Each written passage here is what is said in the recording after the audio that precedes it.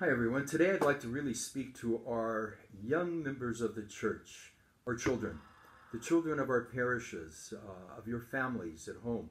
You know, many of you young folks are looking forward to receiving your first Holy Communion and your first reconciliation, and here comes this crazy situation, and we have to wait because of the virus, because of this illness.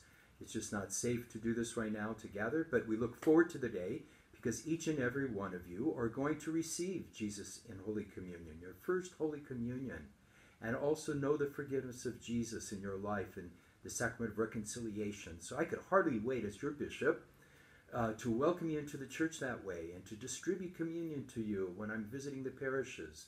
But this is going to be a huge, important day for you. So it's not that we forgot you. It doesn't mean it's not going to happen.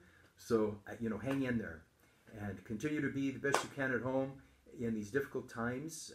School's almost over and school's been at home and life's been a little different for all of us. But again, be helpful to your parents and continue your prayers and continue to prepare to receive Jesus in Holy Communion in your studies, preparing, and your first reconciliation. I could hardly wait for that day for you. May Almighty God bless you, and may you continue to celebrate the Easter season that we're right in the middle of it. So God bless you all. Bye-bye.